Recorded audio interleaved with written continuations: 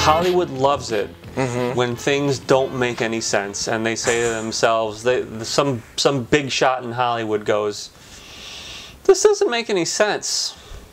Let's remake it."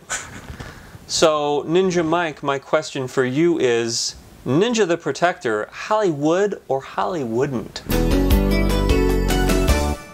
Paul, I'm glad you asked. Yeah. I'm going to say this.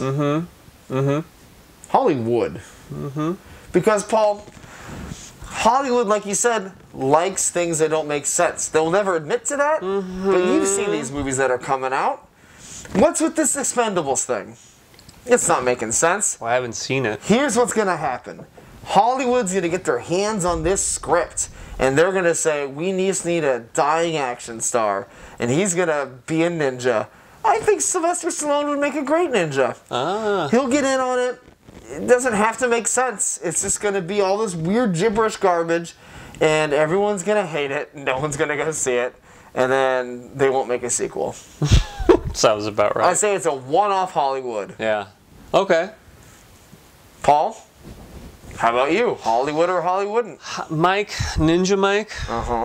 Holly shouldn't, but I hope that Hollywood.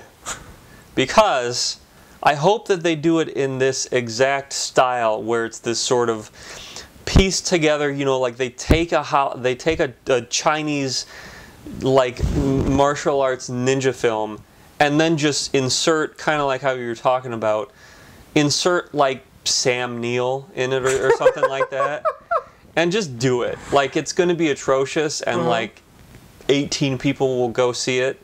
So Holly shouldn't, but I hope Hollywood. Well, that's very good. Yeah, I mean, it's a thing, and Hollywood's real dumb, so they'll probably do it. Hollywood, piece of advice, Ninja the Protector, look it up. I do have it on VHS. I do have it on DVD as well. I accidentally bought it because I didn't realize that I already had it on VHS. So if you want to borrow the DVD, just call me. Tweet at me. Here's my Twitter right here. If you're a producer in Hollywood, just tweet at me and I'll let you, you know, whatever.